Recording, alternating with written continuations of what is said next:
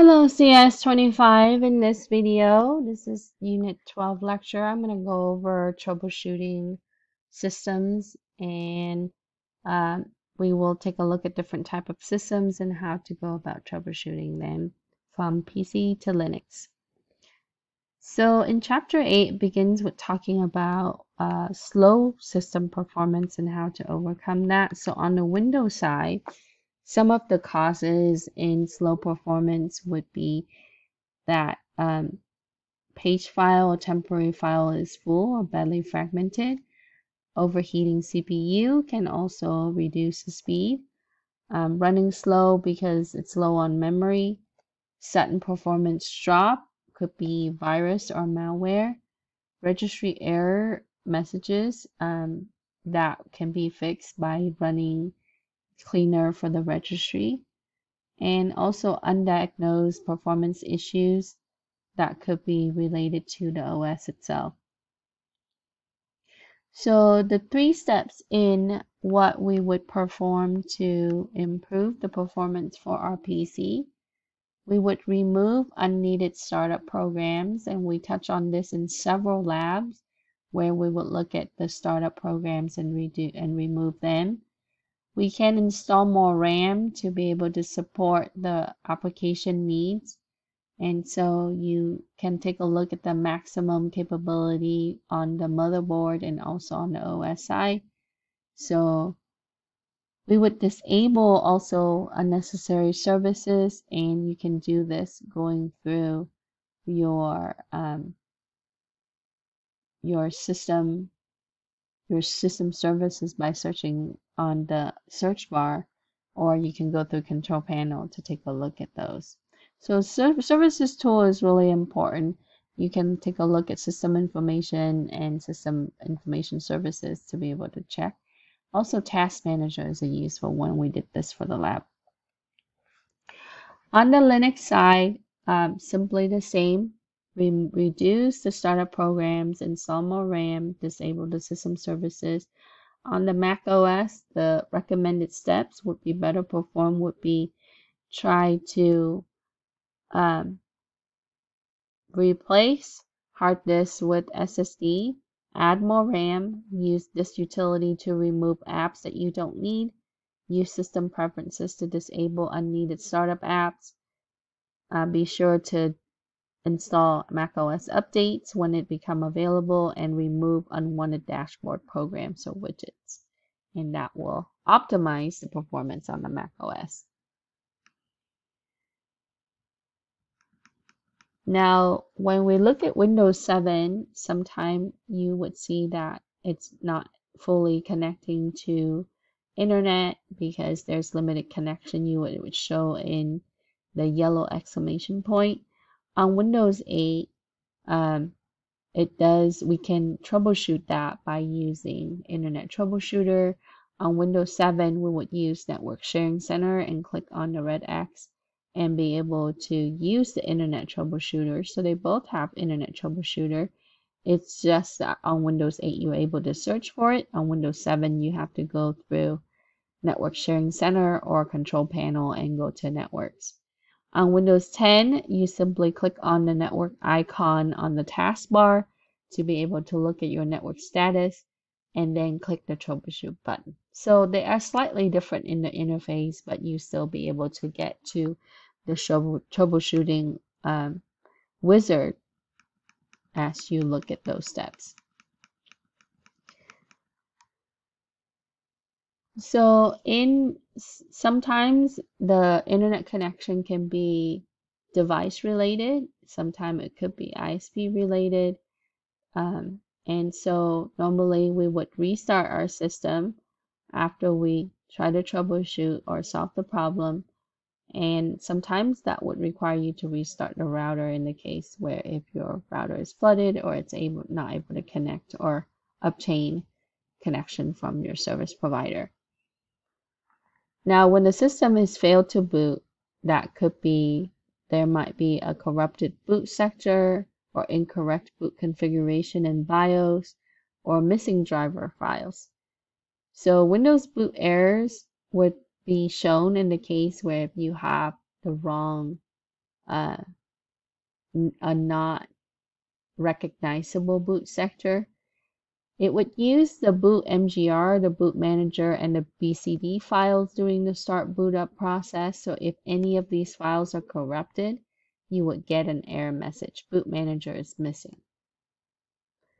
Now to replace it, you can restart the system, and we would use the installation disk or USB in order to replace the boot manager and replace the file.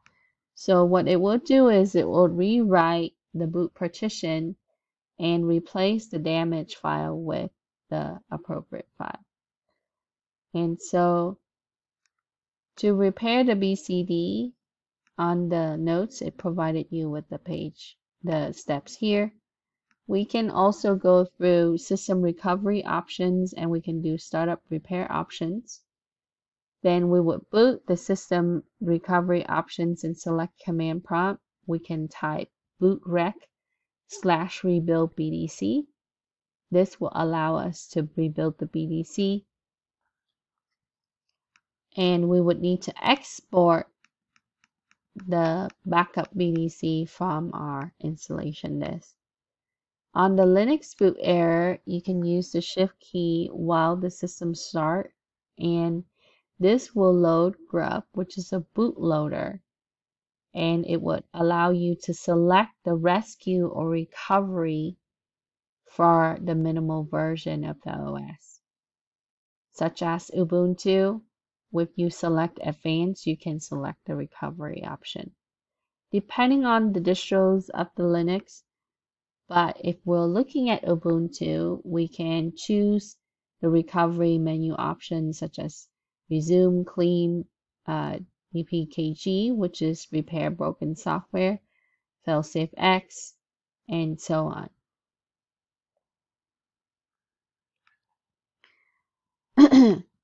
Now, to fix the problem, start the system with live CD or live USB and use the command sudo fdisk-def-sda to view the partition table. So you want to view the partition table that's running, and we can use the print command or p command. The bootable partition would be marked as active, and so no other partition would be marked as active. So then we would use the A command to mark the partition as active and save the changes. So in the case that if your partition is not marked active, it would not be able to load, and then you would remove the live CD and boot it normally.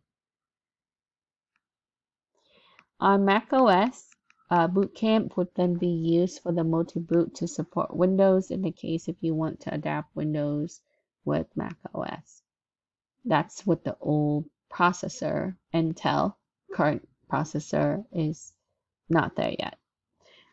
For malware infections, some of the symptoms could be that you would have pop-ups, browser redirection, security alerts, slow performance, internet connectivity issues, halt of the system, update failures, application crashes, and so on. So the list go on here with the security issues and other issues. Also on page 4, some of the common solutions and issues, application crashes, then we would need to kill the task, add more RAM, clean our system for airflow, reboot, apply application updates, rollback updates. Blue screen of death, your BSOD. That might be software conflict or corrupted OS files, so we would want to safely go into safe mode, check hardware, re-image or reload the OS. Printing issues, check connections, clear print queue, reboot printer, and reprint. For slow boot up, we would check the boot order, scan for malware, disable, delay startup applications. If your services fail to start, we can go look at the type of services and restart it. And if it doesn't start again, then we will be able to check how that service is tied to the applications. And then we would then fix it from the application side. Slow profile load, that would be caused by registry Be careful when you edit your registry, so edit the registry. Or in the case where you have corrupted profiles such as drives and so on, then we want to be able to reinstall the profile or modify the registry there.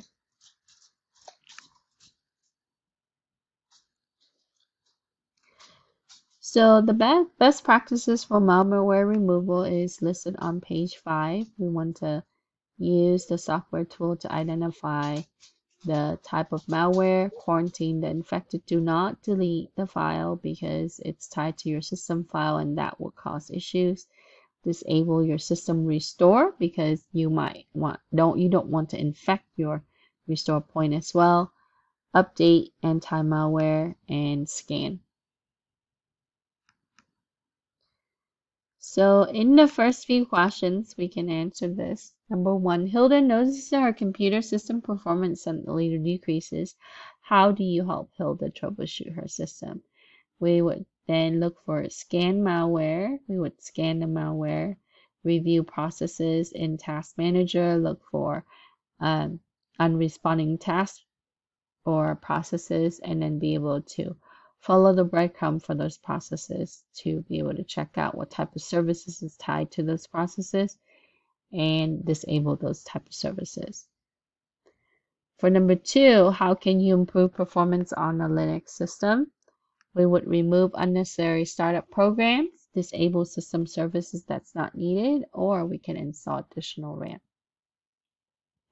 For number 3, how do you troubleshoot Windows PC Boot Manager is missing error? We can use system restore options, select startup repair, or use command prompt. In command prompt, we can type bootrec/rebuild BDC. If you're using bootrec.exe, if it's not found, then we can recreate it by using BDC edit/export C BDC backup. And then we would do ren c boot BDC. Now BCD, if it's the old one, we can rebuild it using the bootrec command. When you troubleshoot your Linux PC that has boot issue, would you do that? You would hold down the shift key at the boot and you would select the rescue or the recovery in grub, which is your bootloader. For number 5, how do you fix the following problem in Windows PC? Slow to boot. We would check the boot order, disable the startup services, and scan for malware. B, slow to load files. We would edit our registry cautiously. C, application crashes. We would kill tasks, add RAM, clean airflow vents, reboot, apply application updates, rollback updates if the problem starts after the last update.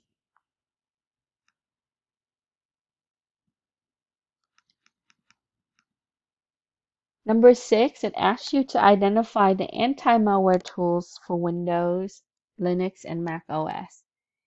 For Windows, you can go to various websites to be able to do that. You can use AVG, you can use Malwarebytes, you can use others. I personally use Avira. So you can select the type of even free or low-cost tools to be able to have a good anti-malware system that's installed. For Linux, you can use ClamAV or Komodo. Mac OS, I know most of the anti-malware company produce for Mac OS also. You can use like Avast, Avira, and so on. So they are also cross-platform on some of these.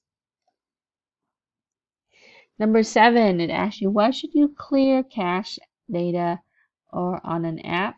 This will help the performance and the stability of the app.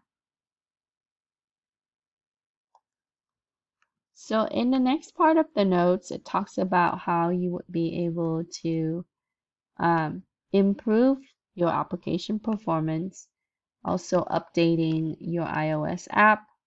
You can use App Store icon and do the update.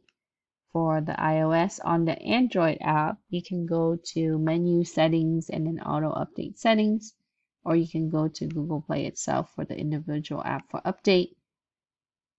We can uninstall and reinstall the apps. So to solve the problem of the corrupted or outdated apps, you can uninstall an app, and here it lists for Android, iOS, and Windows Mobile.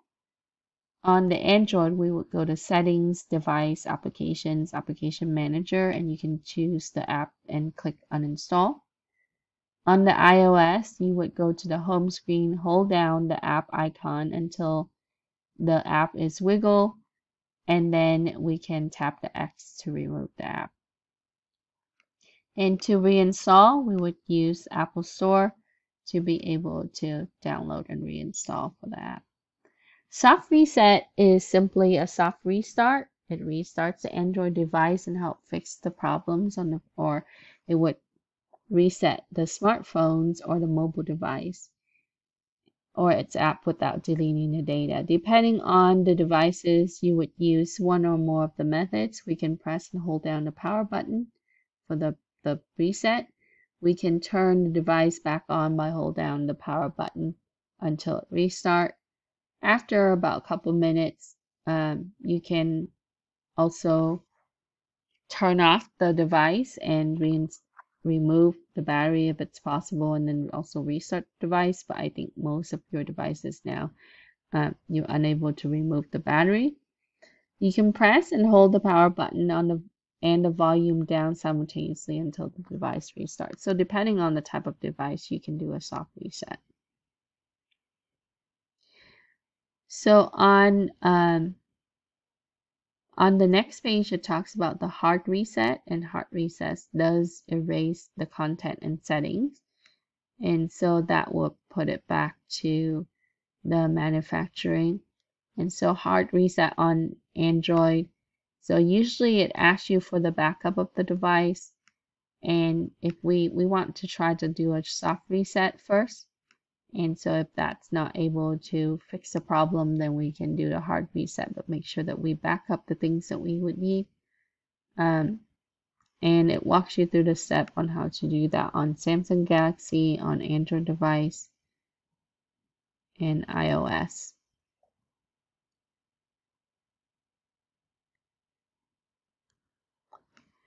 So for the next question, number 8 asks you to define the soft reset. That will be a reboot or a restart of the system without deleting the user data. And on a mobile device, in the next section, it talks about how you can improve your mobile device. So in our notes, it talks about how we can improve your connection. So in the case of signal drop, we would refer to the bar. So if your connection is line to site, so if you are in the area where you don't get cell signal or there's not a repeater, you would then see that your signal strength is less. So here what we can do is we can look at how we can use the speed test, like Google speed test from Google Play or from the App Store, and we can test the performance of our cellular and Wi-Fi connections. In the case that if you're using wireless connections, if you are not receiving full wireless connections, you can consider using a repeater with your home router. When you have power drain that is caused by display being utilized the power or apps running simultaneously at the same time that drains your power. So we can configure the screens to be dimmer. We can close out the apps that we don't need, and we would be able to save more power. In the case where if you're in the low cell range or low signal range for network connection, you can put the device on airplane mode to reduce power drain. Slow data speed can be caused by a few things. No connection to cellular network, weak cellular data signal, unlimited data plan, and you might have a cap based on the billing period and so on. Unintended Wi-Fi connections where it would connect to the public network or hotspots. And we can disable this feature to avoid any kind of security risk. We can turn off the Bluetooth and the Wi-Fi connections to the wireless network. To prevent data leak and files, we can enable encryption. We can lock and wipe the device in case that it's lost. We would avoid attaching ourselves to the wireless public network. We would use VPN for secure connections over Wi-Fi, and we would disable Wi-Fi tethering or connecting to other devices to share data. Data transmission over the limit sometimes can be costly and also can reduce your data transfer rate. So we want to take a look at the data usage, and we can configure our system to not use the data plan as much using the provided step. Unauthorized account access, root access, and so on. We want to be able to protect our systems by not using iOS device at the root level or a Linux device at the root level. We want to not be able to click links and provide financial information to unknown source. And then for the apps, we want to take a look at the app permissions to be able to control the consent for the app that's running from either the user mode or the developer mode.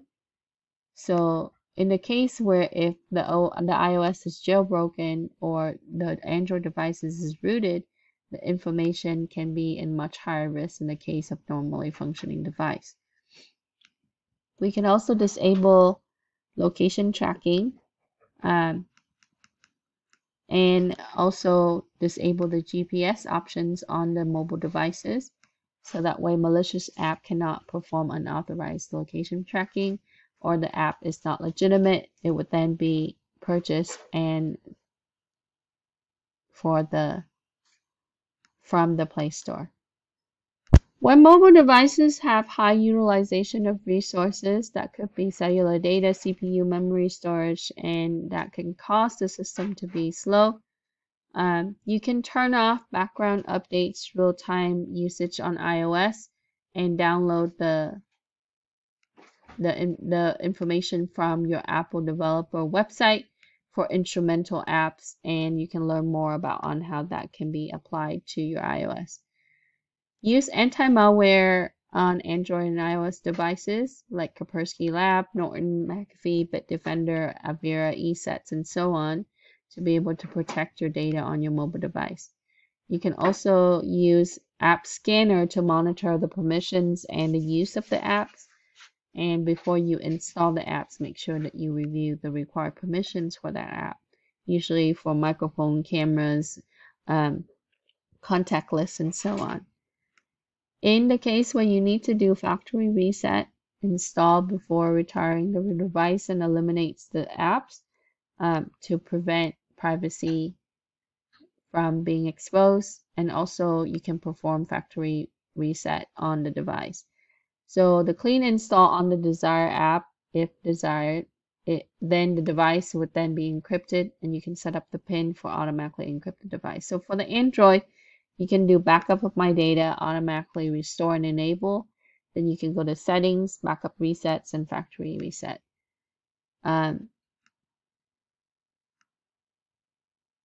in order to do fully backup, you would then have to sync with some type of systems or the cloud. So we would do a backup before we would do a reset.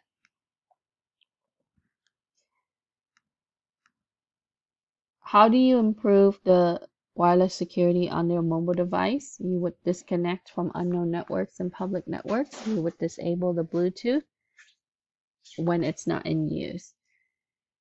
In the next question, question 9, how can you reduce the power drain on the mobile device? We talked about disable unused service apps, disable unsuccessful connection, or use airplane mode. For 11, how can you better protect data on the mobile devices? We would use encryption, VPN connection, avoid public Wi-Fi connection tethering, Question 12, how can you prevent unauthorized access of camera, microphone access, and mobile device? We would restrict access for camera and microphone apps, review permissions for access when installing the apps. So in chapter 8, it talks about troubleshooting PCs, Linux, iOS, and mobile devices, and ways to do resets, checking permissions, and securing your devices. And this concludes my lecture for Chapter 8, which is Unit 12 in CIS25. And we have gone over the questions for the assignments. Thank you for watching the video.